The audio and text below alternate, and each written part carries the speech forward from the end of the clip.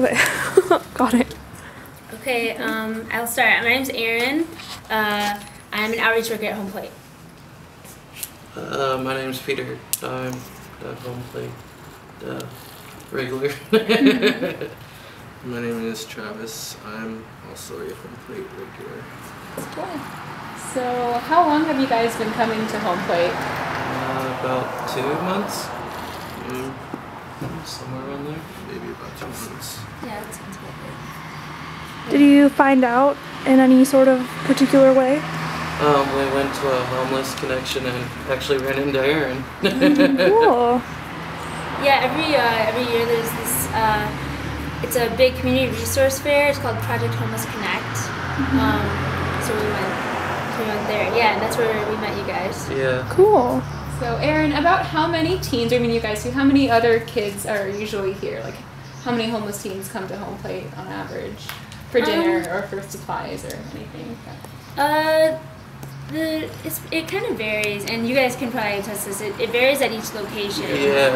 So, sometimes you get like 5, sometimes you get 10. Other times you get like 20 people. It just depends on how many decide to come at that time. sometimes like even And up it to depends 40. on the location as well. Yeah, that too. Yeah. Because I notice more people come to the 2 locations up here than down in Beaverton.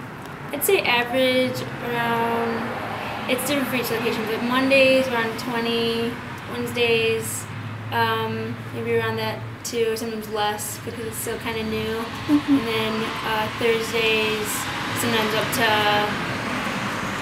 sometimes it can be pretty busy on Thursdays. Oh yeah, I think So there was up around 30 people yesterday, last Thursday. Yeah, but it always varies, and people are all over the board. With like, some people are homeless, but then some people are just coming to hang out and yeah, just kind of have formed a community at Home Plate. Yeah. That's good. And do you guys, do people stay here? Like, is it an overnight shelter too? Like, do you give, or it's just more for food and kind of time, relaxing conversation? Yeah, we don't have a shelter here, but yeah, we just have the 3 drop-ins from 6 to 8, Monday, Wednesday, Thursday, and then yeah, people can just get dinner and talk, hang out, play games.